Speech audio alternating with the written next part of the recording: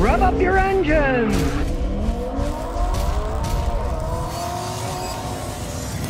We got a brand new Nissan Rogue. His wife's nuts about it. You know, I'm not nuts about Nissans, but I'm gonna honestly analyze this car to show you the new technology that it has, how it runs, and you can decide whether you want to buy one or not. It's a nice size SUV, and in this case, it's the top of the line. It's the Platinum all-wheel drive, and it's the VC Turbo. Now, what does VC Turbo mean? Well, I'm gonna show you. It means it says VC Turbo on the top. Okay, in all seriousness, it is a 3-cylinder engine. VC stands for variable compression, and turbo means it is a turbocharger. Variable compression works like this.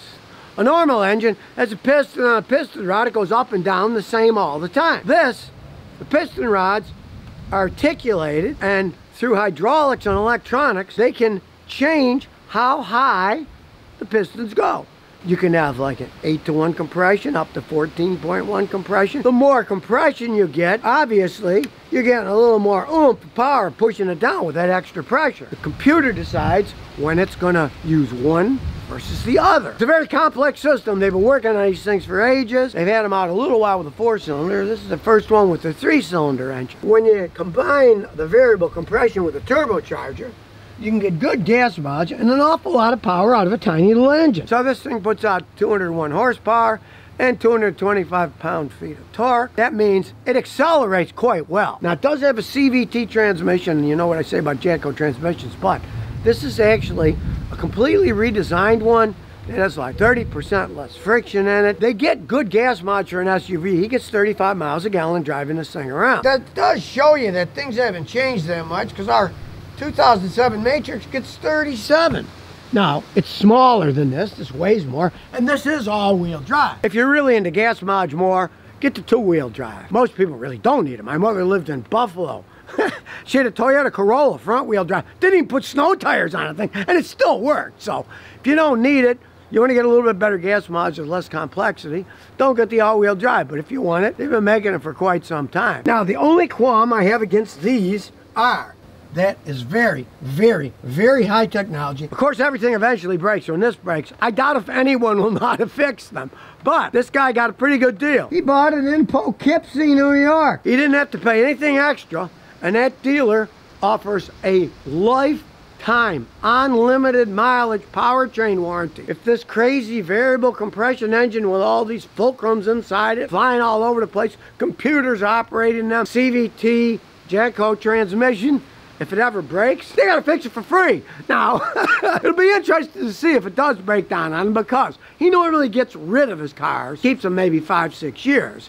The longest he had a car was the last one before this for his wife, where he had a Nissan Murano, and he got 130,000 miles on it. The only thing that broke was the microphone inside the dash for talking. He had good luck with that Murano. A lot of people don't, but he did. This has this lifetime powertrain warranty on it at this dealer. I don't know how many dealers give something like that, but that'd certainly give you peace of mind. And like I said, he didn't have to pay for it. If you remember, the guy came with that Jeep pickup truck last year, and it had a diesel engine. And I said, you know, those are Italian diesel engines. He says, yeah, I know. Series 1 had problems, Series 2 had problems, but this is Series 3. And I said, well, 2 out of 3, I don't know. Let's hope yours isn't bad. Now, he had to pay $1,000, but he paid for 100,000 mile engine warranty on it. With that Italian diesel engine, that was probably a really smart move, because generation 1 and 2, I've seen tons of guys have to have the engines replaced in them. And sometimes the replacement engines weren't very good either, because they were just broken Italian diesels that they'd fixed and put them in, and some of them, the day they got them back, oil's leaking out because they didn't even seal the gaskets right. So, you don't want to get involved in that, but at least with this, he's not going to have to worry. He says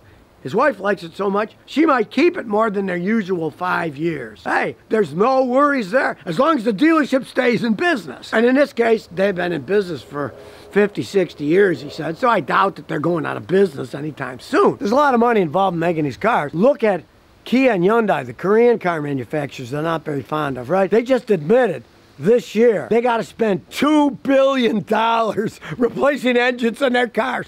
That's a lot of money, right? So, if this thing does go bad, hey, he's got a warranty on it. He doesn't have to worry about it. This is the Platinum, which is top of the line.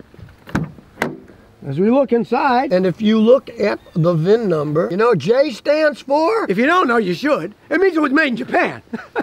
And let's face it, the Japanese build the best vehicles that they sell in Japan. My screaming Yamaha here, it was made in Japan. It still revs like a monster. Even take this old Mercedes that's 31 years old. It's made in Deutschland and it's still running great. As for the ones made in Alabama, well, let's just say, who lost the Civil War? Now, being a Platinum Edition, I mean, it's got everything. Beautiful wheels, bigger tires. We go inside. Now, it's beautifully appointed. It looks like you're inside a Gazelle or something, no? And there's all this room. It's got the dual sunroofs and everything everybody wants. It's got a great screen, too. We'll turn it on so we can see it. Nissan Intelligent Mobility. Look, it's telling you, it gives all your information to Nissan for various purposes. But it was so fast I couldn't read the whole thing, you know, like one of those contracts, which in the end says, yes, we have the right to your firstborn child, and we get options on the second one. Oh, the usual. And it's a nice screen. It's a good size. It doesn't go up too high and block any vision. And the coloration really goes in with the rest of the dash. And it's got a really cool tachometer, speedometer. Look at that. Ooh, space age. We got space age stuff going here. And a nice small steering wheel. And they're all doing this. They're putting a little flat point on the bottom. Kind of make it like a race car. Look, you can change the screen. You can do all kinds of stuff on it. Showing you how the variable compression's working, how the turbo's working. I mean, it's quite an interesting car. Now, he's only got 6,900 miles on it. He hasn't had any problems with it yet. Like I say, the one worry that I have about this would be the variable compression. It's a 3-cylinder, first time they made it. Very complex. And the new CVT, which of course is a Jatco CVT transmission, but it's redesigned. Only like I said, hey, the guy's not taking any chances. Where he bought it in Poughkeepsie, they said you got a lifetime powertrain warranty, so he really didn't have to worry about it. I mean, the most he ever kept a Nissan was 130,000 miles, and that was the Murano his wife had before this, so he's not complaining about it. He gets bored with cars, he said. He wants a different one because he's bored. Me, I'm bored with spending money, so I'll drive a 30-year-old car. I just don't care. Now, this is the loaded Platinum version. Out the door, he paid $42,000 for the car. Now, if you saw, I made a video on the Nissan Kicks the other day. That was a $19,000 car. So you get two of those for one of these. Much faster, much roomier, a lot better looking inside than an Econo box was. They both get you down the road, but you really can't compare these in terms of how they drive, how they look, and basically how you feel inside. You don't feel like you're in an Econo box. Look at all the room, and it's got all the features you'd possibly want. The steering wheel's heated. Yeah. The front seats are heated. Hey, the back seats are heated too. So your passengers in the back don't get ripped off. Into the back seats. Let's climb in there. Now, he's a big guy, and he's got the seat back really far. But it's still not even touching my knees. I got long legs. They're very comfortable. This is a real nice armrest they got in the middle. These seats, they're leather, but they're really padded well. They're very comfortable. And, of course, it's got the air conditioning heat. You can heat the seats electronically. You can adjust it yourself back here. You've got various plugs for phones or USB, whatever you want to plug in. And they got nice little pockets you can store stuff in. You know what's going to end up in there? Nothing. Dirty honkers. It's going to be full of dirty honkers. Luxury car. Got the self-openers and closers. And you can see, you got a lot of nice space. And I love these so people don't know what you have in your trunk. So they don't break your windows to steal somebody's purse or something. You got to have one of these. And of course, when you put the seats down, you can carry a lot of stuff in this. It's long. You can even carry long boards if you want to stick it all the way to the front windshields. I've done that before. And you're not going to believe this. We go under here. It's got a spare tire. But look, it's a full-size spare tire. It's not one of those little tiny donut jobs. It's an actual tire. You can lock it. You can open it from here. I mean, these things are well thought out. It opens itself, but if you have your key in your hand, you can do that old one that Ford started. You can kick under here. There it goes. It didn't like my kick. I had to go left-footed here. Look, there's my hometown, Niagara Falls. There it is. Kind of a crappy rendition of it, if you ask me. The water looks better than that. So let's take it for a spin, see how it goes. Now, I guess they think people are stupid. Push brake and start switch. Well, we all know that. I mean, we're not that dumb. Starts right up. Roll the window up. It's got nice automatic windows. And of course, it's got lane departure. There's a little arrow that's in there for lane departure. It goes out and starts flashing at you. See, it's got the cool backup camera where not only does it have a wide angle, but it shows you from the top too. So you don't have to worry about running into the Mercedes that's next to you. This driveway's a stinker to get out of the way it's curved, so hey, I gotta say, I should get this for my wife's car. She backs the car up, turns it around, goes forward. My wife does too. Ball is in the air. I mean, look at this. It shows you everything with a really good picture, not just some stinking little one. It's really well done, I gotta say. Now, it's basically a mid-sized SUV, so it's reasonably high up in the air. I can go over this bump without having to come to a complete stop. And we're not gonna step on the gas till we get out of my neighborhood, so I don't get yelled at. Now, it's got a great Bose sound system, which you're not gonna turn on because then it'll play music and somebody will claim money out of my YouTube videos because I use their music, so. We won't turn it on, but it does sound fantastic. Like the heads-up speedometer, you know, so you can see how fast you're going, 12, 10. It really is handy, so you don't have to take your eye off the road. You can see it, but your passenger can't. So your wife doesn't know how fast you're going. So here we go. Let's see what this whoa, this three-cylinder engine has some balls to it. I gotta say, I am shocked. It's the combo of the turbo and the variable compression engine. Very complex stuff, but you step on the gas, it starts to go. There's no turbo lag in this baby. Now, it does have a Nissan cruise control system that it can steer for itself too.